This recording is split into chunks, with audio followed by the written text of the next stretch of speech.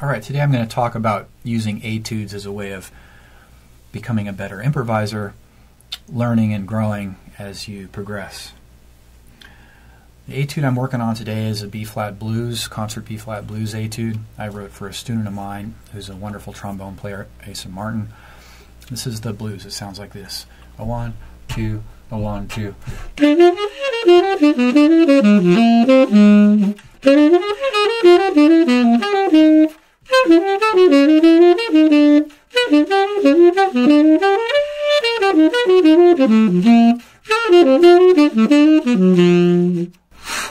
So that's the etude, and I'll talk a little bit about how I go about learning these first. So the first thing I do is I write the etude. You can use a transcription, chorus of your favorite solo from an artist, or you can create an amalgamy of different lines from various artists over a form, or you can write the material yourself. In this case, I wrote most of the material, although it does include a few cliches, and all of it includes underlying concepts. The underlying concept in this etude is both the use of triad pairs and the use of the half whole and the whole half diminished scale. So there are a few lines that come from cliche vocabulary throughout the etude, which I'll point out as I explain it. So the first phrase I took from a Walter Smith solo that I transcribed on Conception, and it's a diminished line, and it starts with an starts with a voicing for a dominant 7 sharp 9 chord. So it sounds like this: B flat 7, concert B flat 7 sharp 9.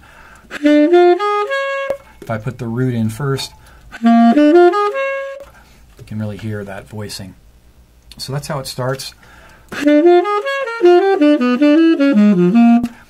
And that's something Walter played there on that solo.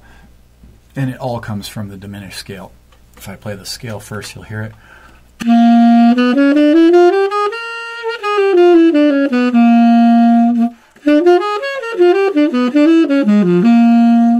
You can hear how congruent that is with the sound of the scale. So the second part of that line is a triad pair.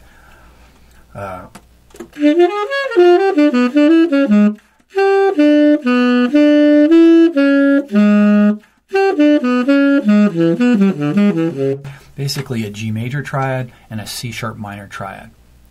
Both of those come from the diminished scale. So it's a little triad pair idea. The next line of the etude,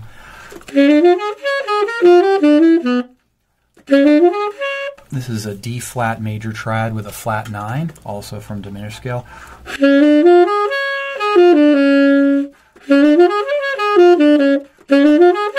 And then we go down a fourth and up a whole step.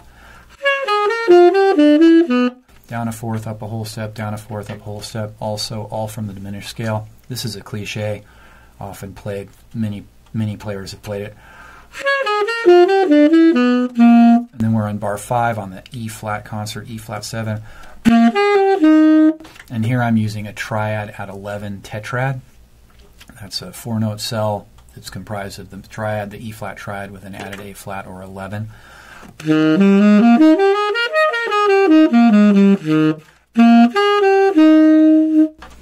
And then in bar 6 we have our B diminished, and the whole half diminished in this case. I'm using triad pairs there, a C triad and a F sharp minor triad.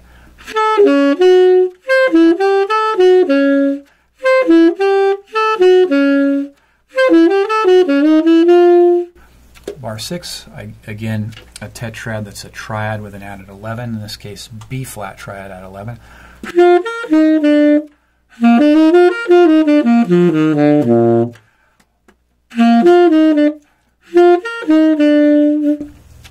In bar 8, on the 5-7 of 2, the G7 flat 9, I'm using the half whole diminished there, and the triad pairs there are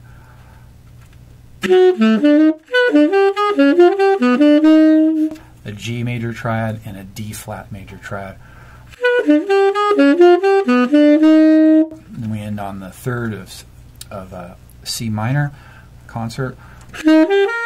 Go up to the 9 and back down. and then we end on the 7th of F7. We turn that into a B major triad, an F major triad, and then to the root of the key, in this case B flat. The turnaround is all F7 flat 9 using half whole diminished. I start with an F major triad,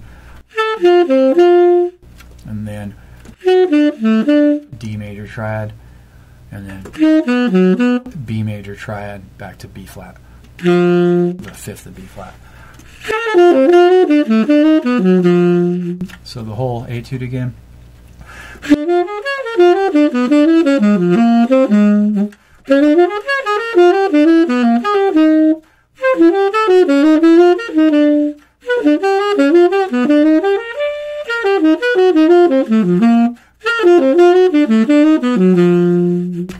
So that's the etude, and I find tons of value in these etudes. I have lots of them, and on days when I'm not really inspired, I can play through them.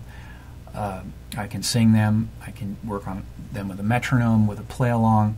Sometimes on gigs I'll play one chorus. I'll play the etude as a way of starting the solo or ending the solo, or somewhere in the middle, just to become more familiar in performing the etude if I want to. Each of the etudes can be put through the keys. You can take individual phrases, displace them rhythmically, put them through the keys, each phrase. It's endlessly rewarding and valuable as an artist, I think, to have, you know, these personalized etudes that kind of reflect your taste in vocabulary and in ideas that you're trying to begin to utilize in your improvising. So I hope you find that helpful, and I'll see you on the next one.